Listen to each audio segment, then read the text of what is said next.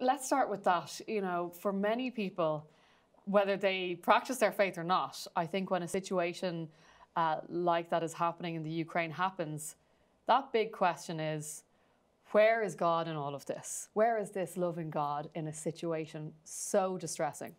It's a huge question, the problem of evil. What do we do? I think it's maybe opportune for us. Lent is now beginning. The 40 days, 40 nights of Lent are an opportunity for us to do something in a very tangible way for the people of Ukraine, for war in Europe. This is the first war in Europe since 1945. So how do we respond? I saw in the pandemic time, Wendy, how the domestic church became such an important part of our lives.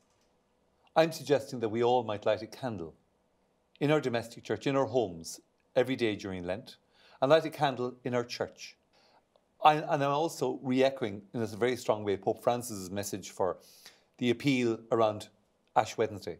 But I'm saying not just for one day. Let's do something every day of Lent. Where do we find God? Lent is about turning back to God. Let's find God in these peacekeeping initiatives, peace-making initiatives that we all will engage in. One of the things as well that's really encouraging is seeing God in others. It's incredible to see here in Ireland and all over the world, just people responding with practical ways, but also with prayerfulness and trying to have that sense of hope through the goodness of others, trying to, as you say, overcome the darkness. Absolutely. People are great. They're asking, what charity can we give that will help the people of Ukraine at this time? Phone calls are coming to Bishop's House Diocesan offices asking, how can we help? What can we do? And yet, Wendy, the pictures from the airport, from Dublin Airport, the other evening, seeing young men heading back to Ukraine to fight for their country were the saddest moments in my lifetime of seeing images. I think we've got to try to get a message of peace out there, and we as church have to be very proactive in doing that. Is it a time as well, Bishop Denis, for that general awareness and conversation around not just what's happening in the Ukraine, but there's wars in other countries too, and civil unrest, thinking of places like Burma and Yemen? Is it a time for us as a people, as a faithful people, to say we want an end to all wars and peace across the world? Wendy, it's a very good point, because Yemen is the largest humanitarian disaster facing our world, and yet it's not getting any news reels. It's not getting any news time. We've Burma, you mentioned, there are many other. I think there's 40 different conflict zones across the world. Aid to the Church in Need are excellent at bringing these to our attention, and we often, at Red Wednesday in October, we highlight them in a special way. Naturally, Ukraine is in our prayers because it is in Europe, and it's beside us, if you like, and we all know Ukrainians in our parishes, in our dioceses, in our families. So we're very much attached to them, but we shouldn't forget all the other battles that are happening. And when we have to remember, it only takes one person to start an argument, start a fight, to start a battle. Let us be the person who brings peace this Lent and not war.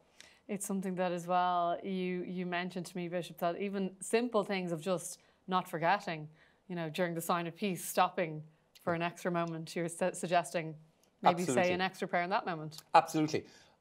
Essentially, light our candle in churches, in our homes, at the sign of peace, which we suspended during the pandemic for good reasons. We're not reinstating it yet, but we're saying let's pause at every Mass during the sign of peace to pray for the people of Ukraine at this time, and also to pray for the good people of Russia, that sense may prevail. And thirdly, that we would pray a prayer together, which I'm encouraging everyone to pray that prayer in all our churches and all our dioceses, that we pray a prayer for the people. We were great to pray prayers during the pandemic for the end of the coronavirus pandemic. Let's now pray a prayer for the end of the conflict in Ukraine and all the other places, Yemen, Burma and everywhere else where there is conflict at the moment. Finally, just to ask you, what would your advice be to somebody who is still, they're just challenged by, as you say, seeing these images on the news that are heartbreaking and thinking of the situation, and some situations in our life can push us towards God, others can push us away. What do you say to someone who feels this is pushing me away from my faith, but I don't want it to, I want to be pushed towards rather than away? I think that those people, all of us, use Lent well and make Lent our journey to get closer to God, who at Christmas became incarnate one of us, but sadly these days lead to his suffering, his death, but also the joy of resurrection. There always is hope, Wendy, and we must have that hope. Well, we might finish with that prayer that you mentioned. I'd love to pray that, if that's possible. Loving God, we pray for the people of Ukraine, for all those suffering or afraid, that you will be close to them and protect them. We pray for world leaders, for compassion, strength and wisdom to guide their choices. We pray for the world that in this moment of crisis we may reach out in solidarity to our brothers and sisters in need. May we walk in your ways so that peace and justice may become a reality for the people of Ukraine and for all the world. Amen. Amen. Bishop Denis, thank you so much for Thanks, joining Wendy. us on iCatholic today. Thanks, Wendy. Lovely being with you and lovely to be with our friends in iCatholic.